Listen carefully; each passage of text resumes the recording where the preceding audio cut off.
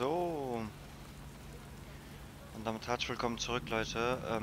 Ja, nach einer kleinen Pause geht es weiter. Für euch ist es schon der nächste Tag wahrscheinlich. Ja. In der letzten Folge haben wir erfahren, dass Nigel ein Abkommen mit Zero Day hat. Und wir wissen immer noch nicht, wer Zero Day ist. Und ja, wir sollen, was wollte ich sagen? Ach so, ja, Zero Day möchte in das Filament-Gebäude Zugang haben, das heißt, wo die ganzen Daten gespeichert sind. Und Nigel will halt die Macht über die Stadt. Und ich habe mir überlegt, heute werden wir einen weiteren Stadtteil einnehmen, damit wir einen neuen OP-Charakter kriegen. Und dafür werden wir hier oben die 2 Missionen machen und Islington und Hackney befreien. Und danach machen wir dann eine Hauptmission weiter. Des Freien Britanniens, Alice. Hallo Andy. Heute werden wir mit euch über Albion sprechen. Deine und meine Freunde, Alice. Die Regierung hat Albions Vertrag verlängert und prahlt außerdem damit,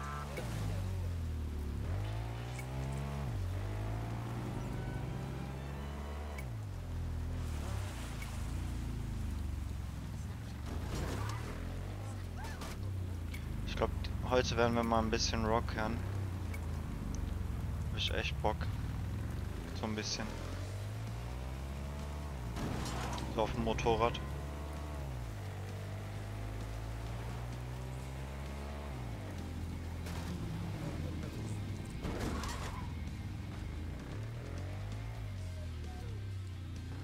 Wohl, das ist eher Metal, was wir gerade anhaben. Egal.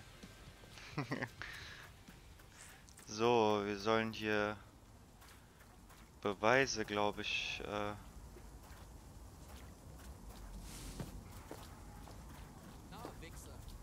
Beweise sicherstellen.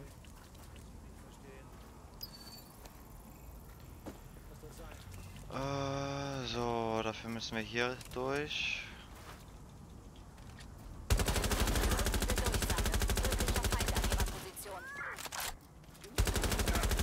Wieso geht das nicht kaputt? Melde bewaffnete Zivilperson. Ende. Sehr komisch. Wahrscheinlich müssen wir einen Spider-Bot rüber schicken.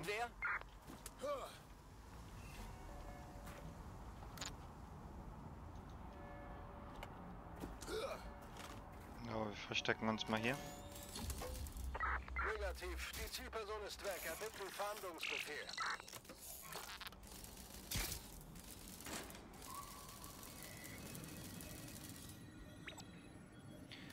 Mitnehmen.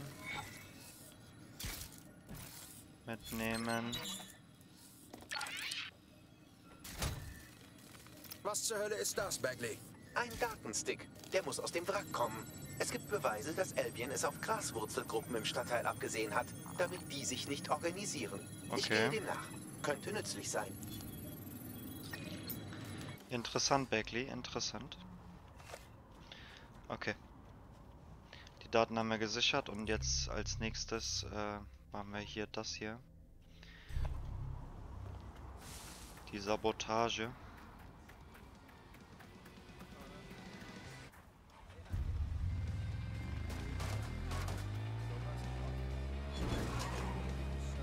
Und Gulnas hat schon wieder was gekauft, was total unnötig ist.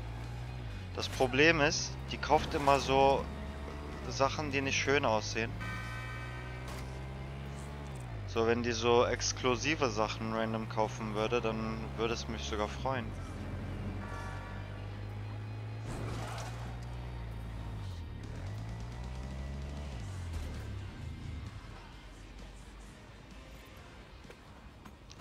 So, ein bisschen John Wick Action hier.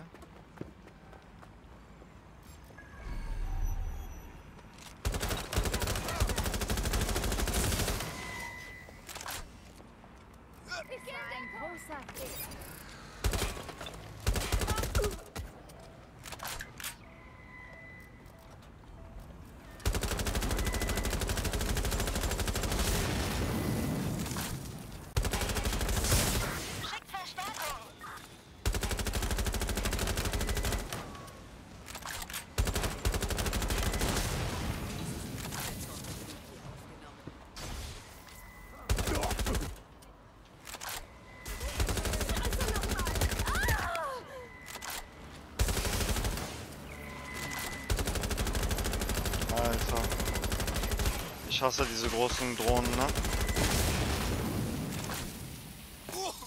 Die haben so ein ekelhaftes Gas, was Schaden Die macht. Kellys haben sie wohl kaum so gefesselt, um ihre Pfadfinderknotenabzeichen zu bekommen.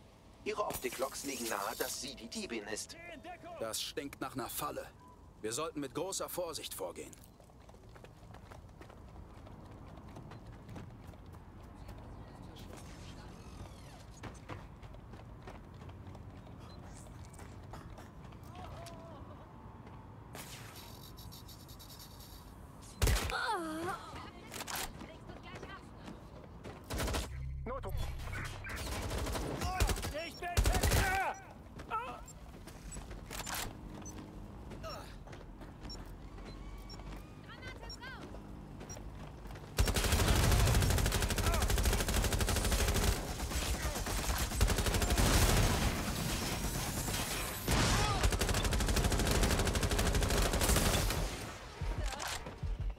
Oh, ich hab gleich keine Muni mehr. Eine explodierende Spinne.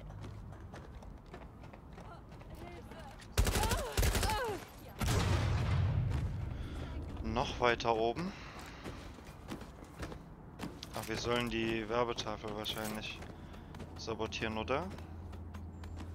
Doch nicht. Ich dachte schon. Sabotage betrieben. Nice. So. Da ganz oben. Wunderbar. Du weißt ja, was man über Sabotage sagt. Ein bisschen mehr schadet nie. Das wird Albion sicher Kopfschmerzen bereiten.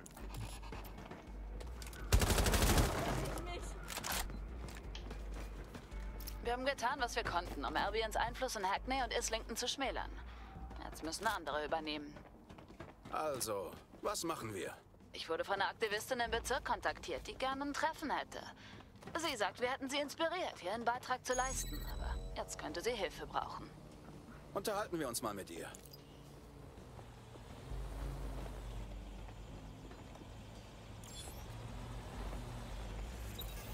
Ja, so. Mal runter bitte. Dann einmal rüber. Und ja, wir wollten noch die Technikpunkte ausgeben. Die habe ich vergessen in der letzten Folge. Das machen wir jetzt sofort, bevor ich es wieder vergesse. So, wir haben nämlich jetzt 210 Punkte. Ich wäre echt dafür, dass wir hier den Granatwerfer verbessern. Komm, das machen wir auf jeden Fall. Dann haben wir noch 130.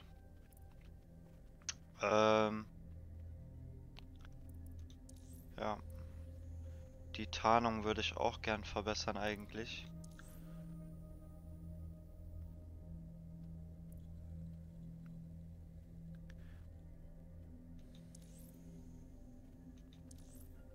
Aber ich glaube, wenn wir hier die Drohnen voll upgraden, macht das mehr Sinn. Weil dann können wir die hacken, damit sie ihre Verbündeten bekämpfen. Ich glaube, das macht mehr Sinn. So. Alles klar. Und beim nächsten Mal machen wir dann die Kampfdrohne. Jetzt haben wir die AT-Drohne gemacht. Weil dann gehen die uns nicht so sehr auf die Nerven. So.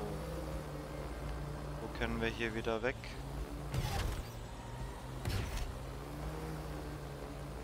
Unser Motorrad müsste noch da unten sein. Jawohl. Das sieht gut aus. Hey, das ist nicht gut. Hi. Und kommt es vor, als hätte es Krypto schon immer gegeben. Aber das ist eine recht neue Erfindung. Warst du ein Early Adopter? Ja, ich war als einer der ersten mit dabei. Das war eine neue Art von Finanztransaktion. Eine neue Art von Geld. Wo soll denn hier bitte Geld sein? Ach da. Voll versteckt im Müll. Packen wir es mal zusammen. Gut, jetzt müssen wir hier Bezirksmission machen. Dann kriegen wir einen Fußball-Hooligan. Da sind wir wieder mit The Upload. Heute. Sprechen wir über Kryptowährungen. Uns kommt es vor, als hätte es Krypto schon immer. Ich will Kryptowährungen nicht hören. So.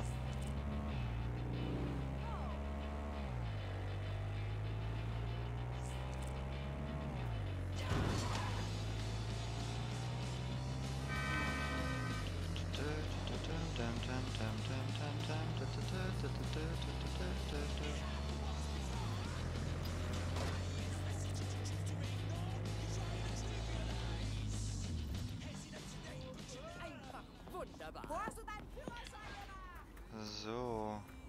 Schrei mich nicht an. So. Hey, suchst nach Detzek, was? Oh, da bist du ja, Liebes. Ganz reizend, was du für unser Viertel gemacht hast. Diese Albion-Schläger waren wirklich ein Ärgernis. Natürlich sind sie jetzt ziemlich angestachelt und Warum wollen ist es sie dem Bezirk angemalt? einzahlen. Was meinst du damit? Eine Gruppe von uns wollte der Gemeinschaft helfen.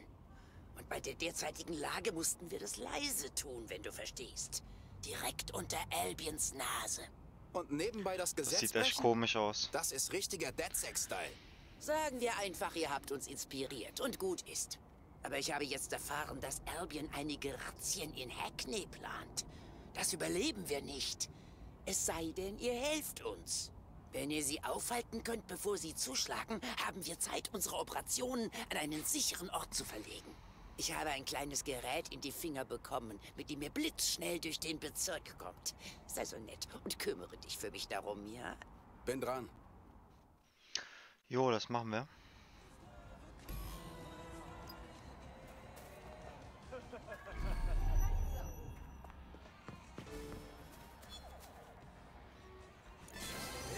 Ach, wie cool. Können wir uns hier ein bisschen Geld hacken. So, wir müssen nach oben.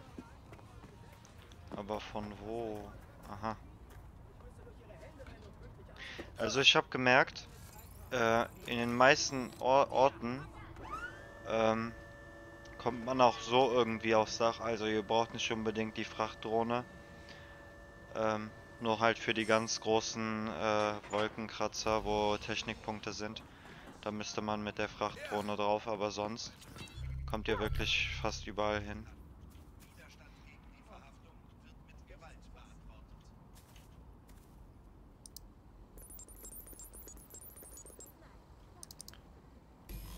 So. Warte auf Distrikt-Kriminalitätsbericht. Okay, gut. Keine Zeit zum Plaudern. Albion hat die Razzien-Teams synchronisiert.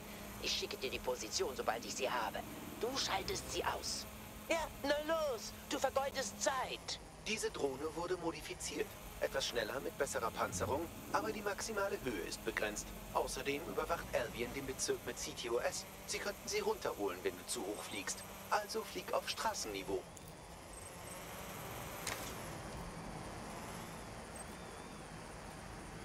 Also die soll ich ausschalten. Das sieht nach einem guten Zeitpunkt aus. Aber nicht trödeln. Weiter, bevor die nächste Razzia startet. Aufgepasst, es sind Albion-Drohnen zu dir unterwegs. Naja, wir sind schon weg.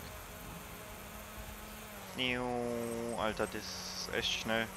Die Drohne. Die will ich auch haben.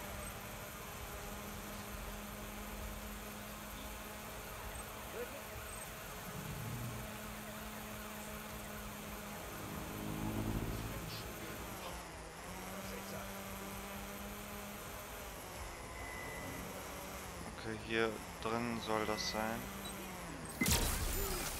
Sehr gut, aber verlier keine Zeit. Weiter zum nächsten Ort.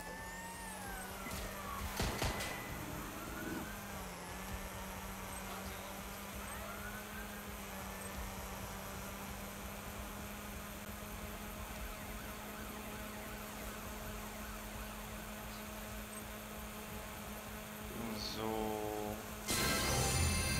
Sollten gleich da sein.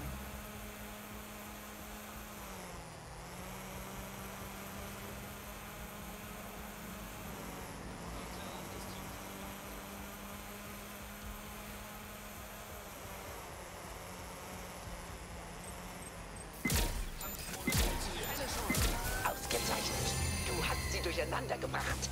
Hier ist die nächste. Schnell hin, bevor es losgeht. Alter, wie viel sollen wir denn noch zerstören, bitte? Ist nicht die reguläre Anzahl immer 3 in Missionen. Irgendwann ist auch gut.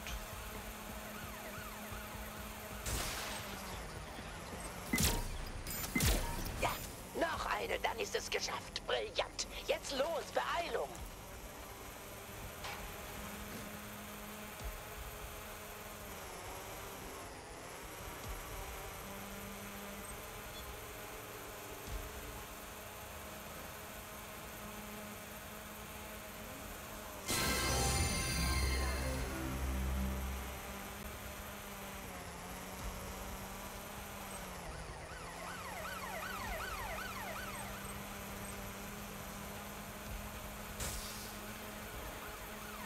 So, wir sollten gleich da sein. Hier links. Und da ist er auch schon. Das war die letzte. Wirklich verflucht gut. Danke.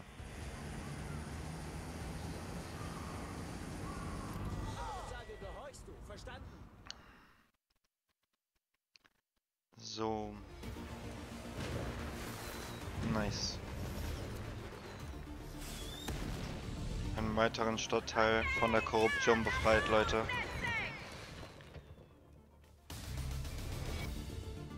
Islington und Hackney befreit. Nice.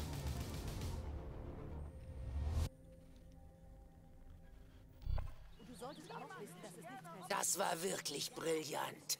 Eine solche Razzia hätte unseren Kampfgeist gebrochen. Und der ganze Bezirk hätte Albion die Stiefel geleckt. Du hast echt Mumm bewiesen, Liebes. Das war nichts, was du nicht auch geschafft hättest.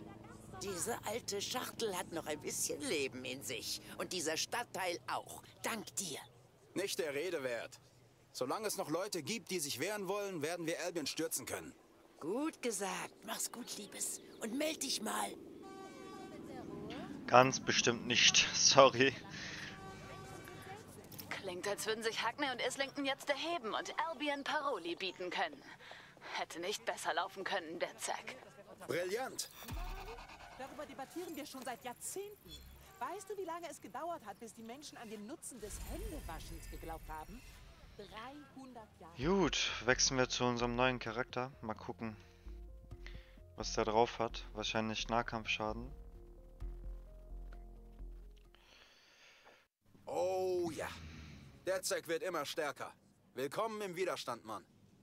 Oh je, mit euch Leuten mache ich mir gern die Finger schmutzig. Fantastisch. Gut, ein weiteres Mädchen, die irgendwie Arbeitsklamotten anhat. Und ja, wir können Sammelruf machen, ruft Verbündete herbei. Die hat K.O.-Schlag. Gegner gehen ohne Finisher K.O. Okay. Erleidet betrunken weniger Nahkampfschaden. Bierechsen. Nice. Und ich muss ehrlich gestehen, wir waren noch nie betrunken im Let's Play. Das wird doch mal Zeit hier. Komm.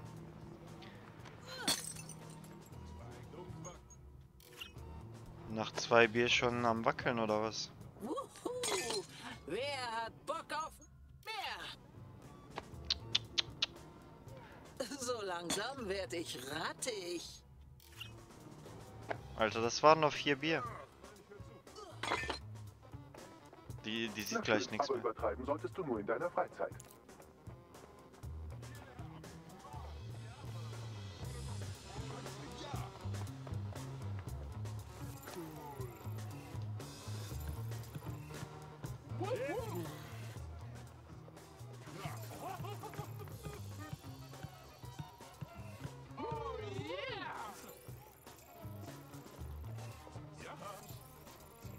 Die ist Tänzerin.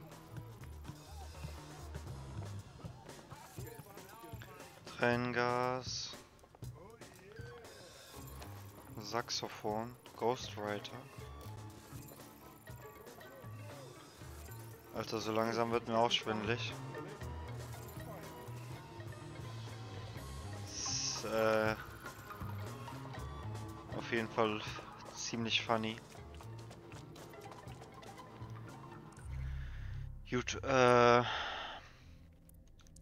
wir eine Hauptmission weitermachen, Leute? Was sagt ihr? Ja, ne?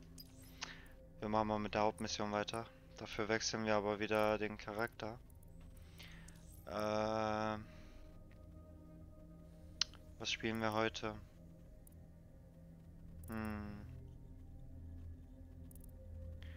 Ich hätte echt Lust mal wieder auf eine Magierin.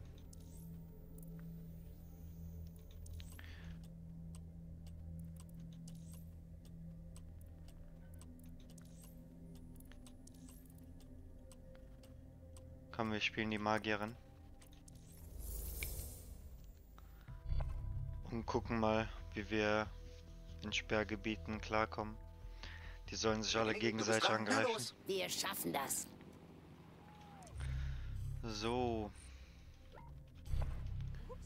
Ich brauche erstmal ein Auto. Der sieht doch gut aus.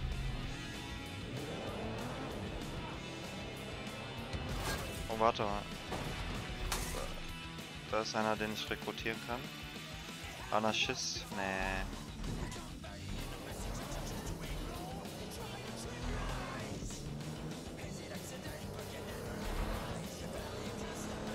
Ich finde die ganzen, in Anführungsstrichen, guten Helden ohne Waffe finde ich voll useless. Weil wenn ich von Albion-Soldaten mit Sturmgewehren abgefeuert werde, werde ich mich ganz bestimmt nicht mit einem Knüppel dahin stellen.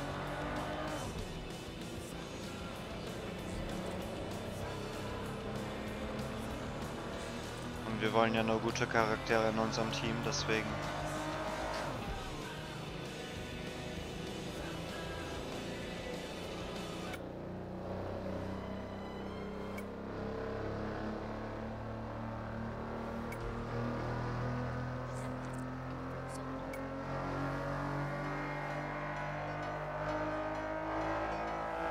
Ups.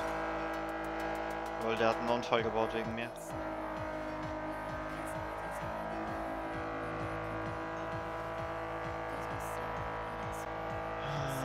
Warum können wir hier nicht geradeaus fahren? Ergibt das irgendeinen Sinn? Nein. Ups. Sorry.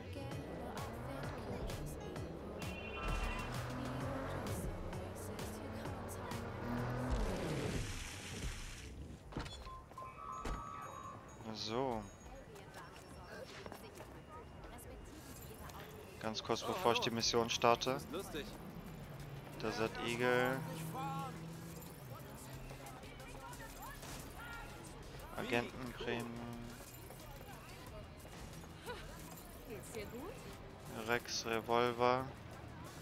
Hatten wir schon, ne? Gut, wir starten mal.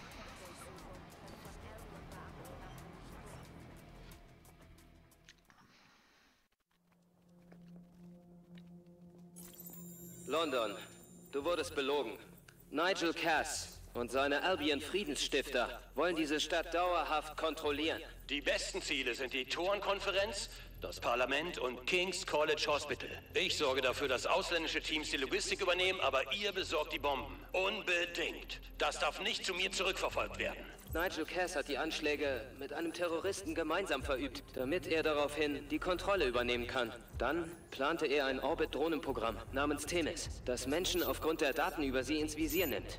Ich werde es niemandem erlauben, mich eingeschlossen, Themis zu riskieren. Das ist die ganze Wahrheit. Jetzt seid ihr dran. Ach was, scheiß drauf. Wehrt euch! Nicht übel, gar nicht übel, wenn ich das sagen darf. Hey nicht, Darling. Haha. Riskierst du deine Visage? Naja, ich kann mich ja nicht ewig vor der Welt verstecken. Muss eine Menge wieder gut machen, nicht wahr? Außerdem braucht ihr Noobs jede Hilfe, die ihr kriegen könnt. Check das. Hat er gerade Noobs gesagt? Boah, das muss ich mir später anschauen. Ach, Albion löst sich nicht einfach auf in nichts. Er ist schon weg. Hämisches Batman, Leute. lausige Blechdose. Ey, ich wollte den Leuten helfen, die sind schon geschickt, die weg. mir eingefallen sind. Wird an der Zeit in Dauerschleife laufen. Und wenn die Leute kapieren, was das heißt, ist Cass erledigt. Dann ist er weg vom Fenster und wird wegen Hochverrats angeklagt. Da haben sie keine Wahl. Wir haben es geschafft. Glückwunsch, Team. Gott sei Dank. Nach der ganzen Aufregung könnte ich wirklich ein Nickerchen brauchen. Da ist immer noch Zero Day. Du weißt schon, die böse Hackergruppe, die mit Cass und Mary Kelly London hochjagen wollte. Oh, meine Güte, Bagley, du Spaßbremse. Gönn dem Team eine Auszeit, um den Sieg zu genießen, ja? Wird vermutlich nicht lang dauern. Gut. Mission gestartet, Londons Beschützer. Haben wir noch Zeit? Ja. Ich glaube nicht, dass du mit dieser Reaktion gerechnet hast. Aber Nigel Cass ist wieder in den Nachrichten. Ach komm, hör auf, Alter. Der gibt nicht auf, der Typ. Schauen wir mal, was er diesmal sagt. Die Regierung tagt, um den Vertrag mit Albion zu überprüfen. Nigel Cass hat in einem emotionalen Gespräch mit dem GBB auf den Antrag reagiert, sich selbst den Behörden zu übergeben. Halt's Maul und hör mir zu. Weder die Regierung noch irgendjemand sonst wird mich entfernen. Er sterbe ich. Und mit mir viele andere. Sie wollen Blut sehen? Sollen sie haben. Diese Stadt gehört mir. Ich bin ihr Hirte. Und ich werde meine Herde schlachten, ehe ich sie abtrete. Cass hat sich selbst in seinem Hauptquartier im White Tower eingeschlossen und gedroht, alle zu töten, die ihn aufhalten wollen. Er ist schwer bewaffnet und gilt als extrem gefährlich. Also müssen wir jetzt zum White Tower und ihn erledigen, oder was? Anscheinend. Okay, let's go. Shit, er ist übergeschnappt. In dem Zustand ist nichts und niemand sicher vor ihm. Wir haben keine Wahl. Wir müssen zum White Tower und ihn aufhalten. Let's go. Wurde auch Zeit, dass Nigel Cass hier zur Strecke gebracht wird. Aber ich hätte nicht gedacht, dass es so früh kommt, weil die ja noch Bomben und so weiter platzen lassen wollten. Die hatten ja ein Abkommen mit Zero Day. Ich hätte echt noch gedacht, dass es sich noch ein bisschen zieht.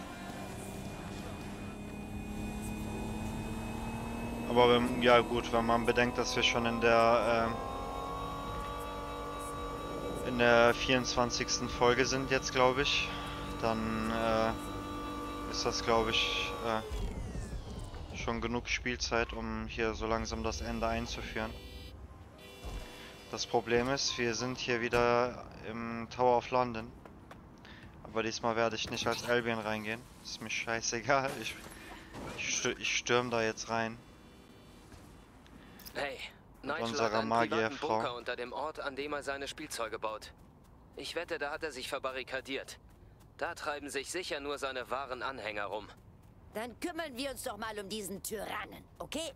Zum Glück ist seine Verstärkung beschränkt auf die, die zufällig in der Nähe rumlungern. So. Das ist auch das erste Mal, glaube ich, wo wir hier in Tower of London reingehen werden, wo wir nicht gezwungen sind, Albion-Spieler zu spielen. Also sehr interessant auf jeden Fall.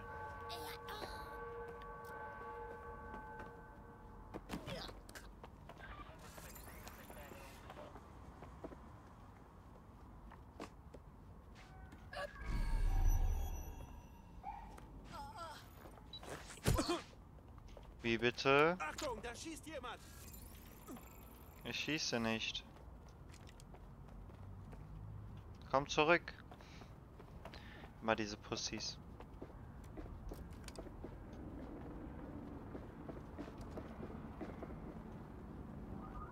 Ich lasse ihn mal leben. Oh fuck.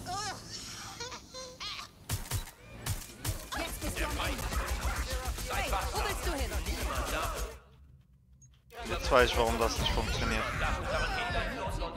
Das Einzige, für das wir ihm je dankbar sein werden, ist, wenn er endlich ins Gras beißt.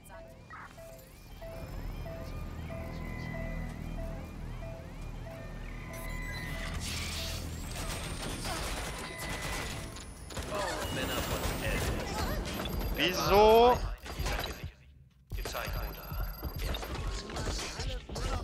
Doch was Alter. Ich verstehe nicht, wieso ich gerade nicht diese Uhr auswählen konnte. Taschenuhr. Konnte ich nicht auswählen. Ich habe mit X von Spider-Bot auf Taschenuhr gewechselt. Und dann hat es automatisch wieder zurückgewechselt. Das war jetzt echt sehr strange. Also versuchen wir es mit der anderen Magierin nochmal. Ich will auf jeden Fall mit Magier spielen, weil ich die Fähigkeit sehr interessant finde. Und wir haben das noch nicht so richtig ausprobiert. Von uns verhaftet. Solange dir das nicht passiert, bist du heute mein Lieblingsagent. Immer darf ich hinter diesen Hilfsköpfen aufräumen. Kackbratze.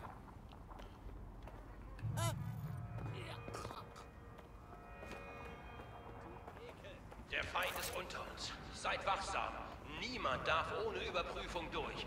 Niemand darf uns daran hindern, London zu beschützen. Das Einzige, für das wir ihm je dankbar sein werden, ist, wenn er endlich ins Gras beißt.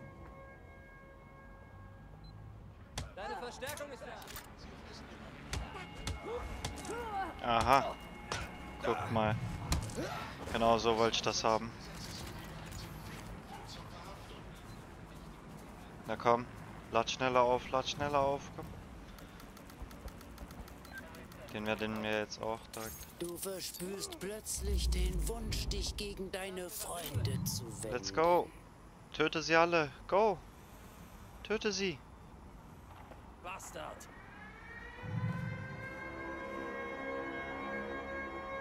Geh und töte sie, hallo? Der ist verbuggt. Der ist verbuggt. Ach, jetzt habe ich es verstanden. Ich kann mit dem Zahnrad die Fähigkeiten ändern. Das wusste ich gar nicht. Du wirst Blei fressen. Was war das? Bring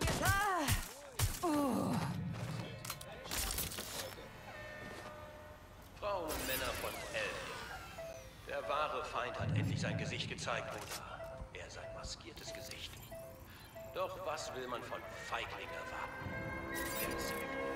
Sie wollen den Mann vernichten, der sich ihrer Tyrannei besitzt hat. Und wer wäre wohl das erste Ziel von Projekt Tägliche? Sie retten bloß ihre eigene Haut. Sonst nichts. Ich habe die Lösung für unser Problem gefunden und werde alles tun, um sie durchzusetzen. Ich brauche die Schlüsselkarte. Seid ihr sicher, dass ihr dagegen ankämpfen wollt? Wollt ihr meine Entschlossenheit testen? Na los, versucht es doch.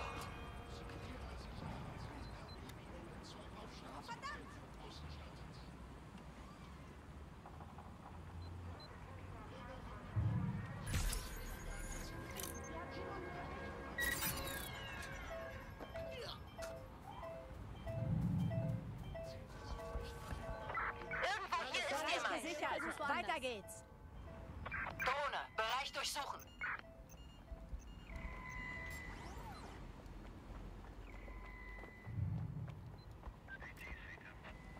So. Passt auf, sonst erwischt sie euch und legt euch um. Ganz sneaky hier. Die Schlüsselkarte herunterladen.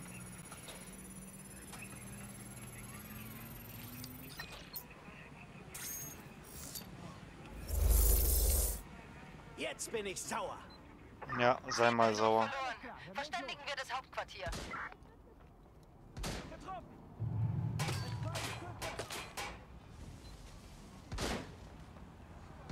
Ach cool. Der schießt auf das Turret.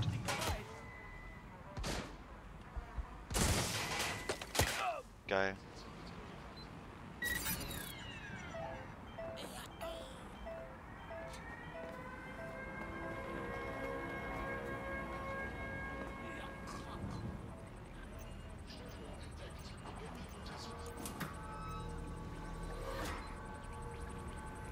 So. Drin sind wir schon mal.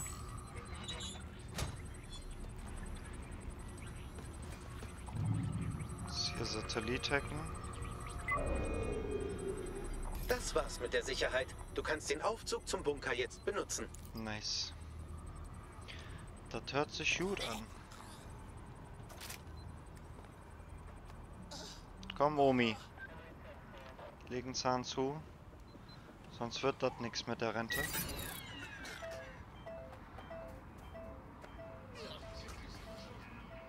Holen wir uns die Ratte.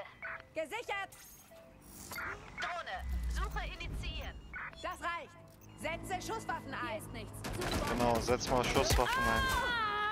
Und den werden wir auch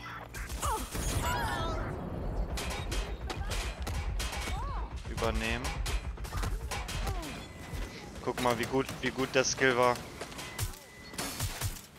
Offenbar war dieser widerliche Nerd diejenige, die dem Stadtteil die Hilfslieferungen entzogen hat, damit alle schön brav auf Alien hören. Was für eine gute Idee das war, die Drohnen zu skillen. Als mit einer Drohnenflotte. Oh, wunderbar.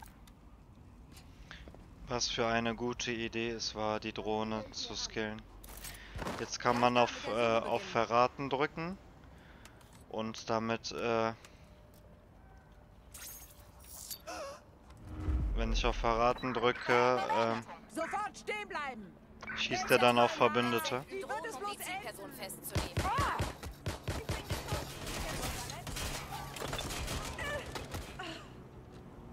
Je eher du aufgibst, desto besser kann ich helfen. Ich gehe in Deckung.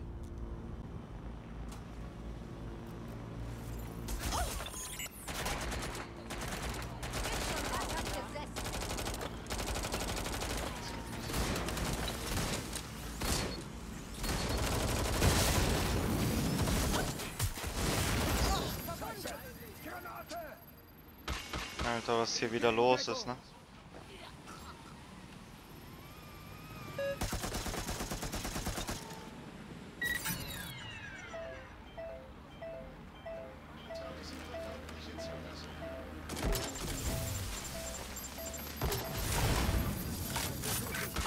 Findet die Verdächtige! Verschwunden! Gehen wir zurück und formieren uns.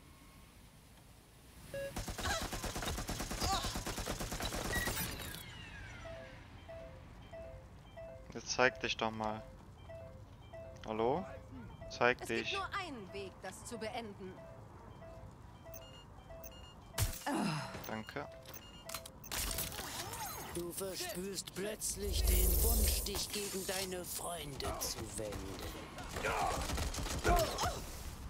Jetzt hab ich die Schnauze. Schüsse! So. Muni einsammeln und los geht's. Also die Magierin mit Drohnen hacken ist, glaube ich, richtig OP.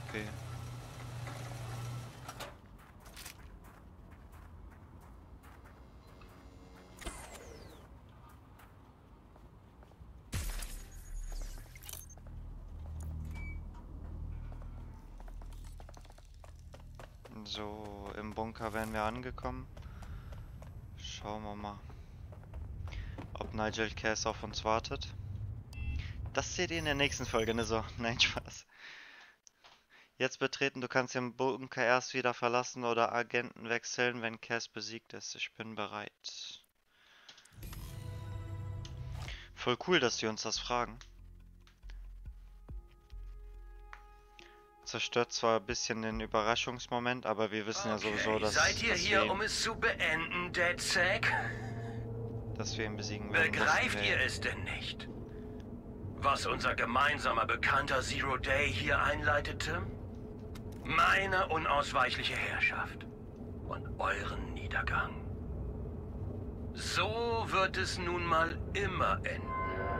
Das sehen wir dann. So ist einfach die natürliche Ordnung für Menschen wie mich und Menschen wie euch. Ich bin das Gesetz. Kommt runter. Ihr seid erledigt. Ich bin unten, Nigel. Ich bin unten. What the fuck ist das? Ist das ein Riesenroboter? Alter, please. So viele Schüsse habe ich gar nicht in einem scheiß Granatwerfer. Ich hoffe, hier liegt Muni rum. Deine Waffen richten nichts aus gegen die Drohne, die Cass trägt. Vervollständige die Netzwerkbrücke, um die EMP-Stationen einzuschalten. Cass hat Verstärkung angefordert. Wie überraschend.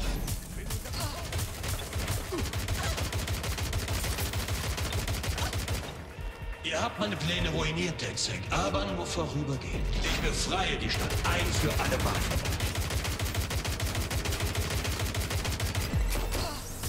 Ich Ich befreie die Stadt ein für alle Mal.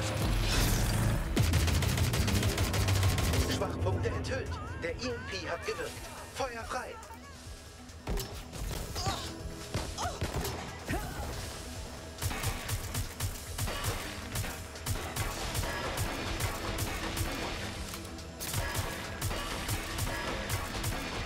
Die erste EMP-Station ist erschöpft. Starte die nächste mit einer Netzwerkbrücke.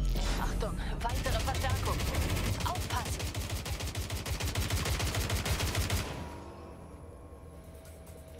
Wir müssen uns erstmal auf die Verstärkung kümmern. Und in die andere Richtung. Nicht im Weg stehen.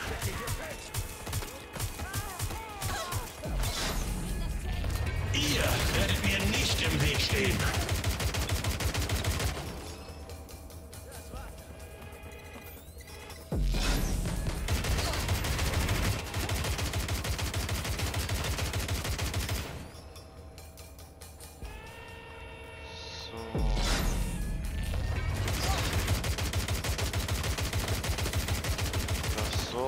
Das so rum, das so rum.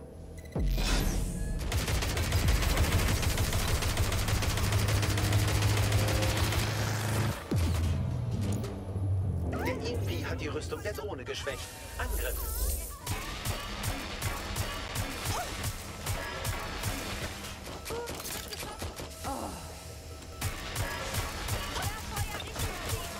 Der Schild der Drohne ist wieder online. Schalte eine andere EMP-Station ein. Ach nein, jetzt muss ich darüber oder was?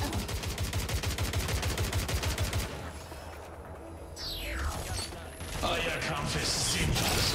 Sie werden es euch nicht danken. All eure Mühen, eure Opfer, umsonst.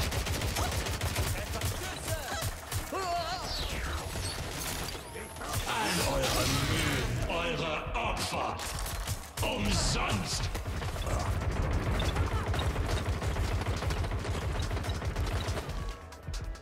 Du verspürst plötzlich den Wunsch, dich gegen deine Freunde zu wenden.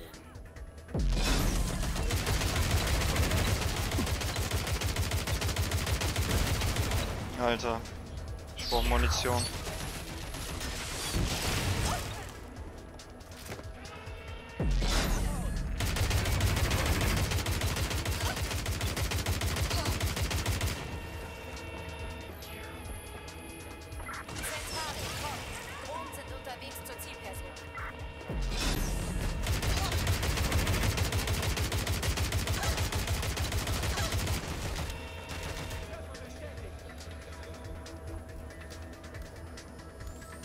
Du verspürst...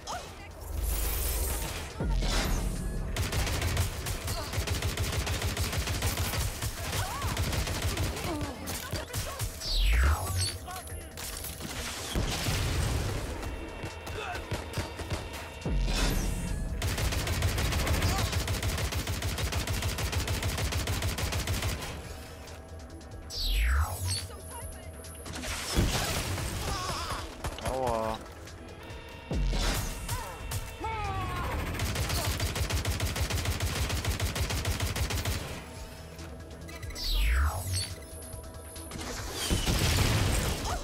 Aua.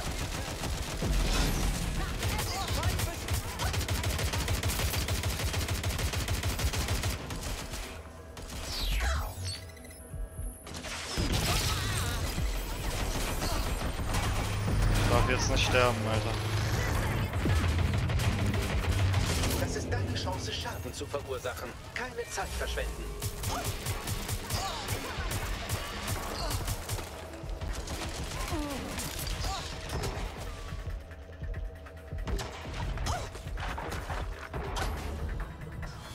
So, wir haben es geschafft. Holy shit, das war knapp.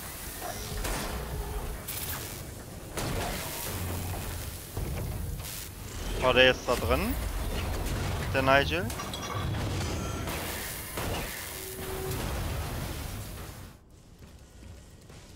Ich glaube schon, ne? Ja, der war da Bringen drin. wir es hinter uns.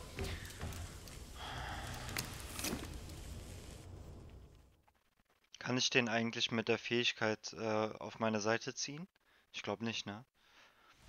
Bringen wir es zu Ende. Ein Tod hätte einfach sein können.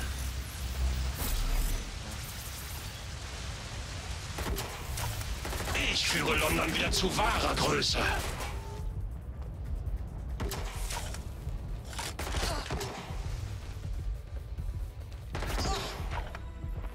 Ja gut, Nigel. See you later.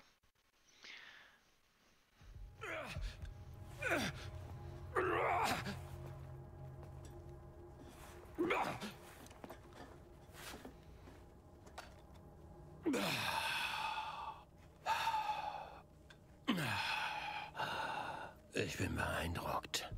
Glaubst du, deine kleine Widerstandsgruppe kann London beschützen? Schlimmer wie du geht gar nicht, oder? Oh, dieser Job ist so undankbar. Und die Leute hassen dich am Ende dafür. Sogar wenn es zu ihrem Besten ist.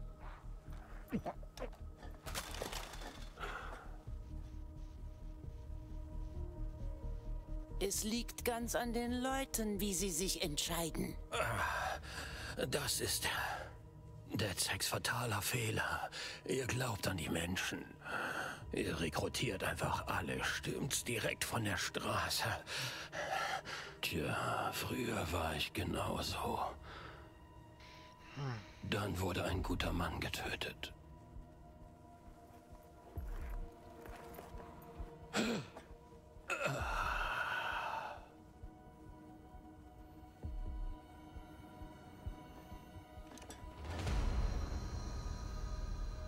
Ach, stimmt ja. Sein Vater wurde vor seinen Augen umgebracht oder irgendwie sowas war das.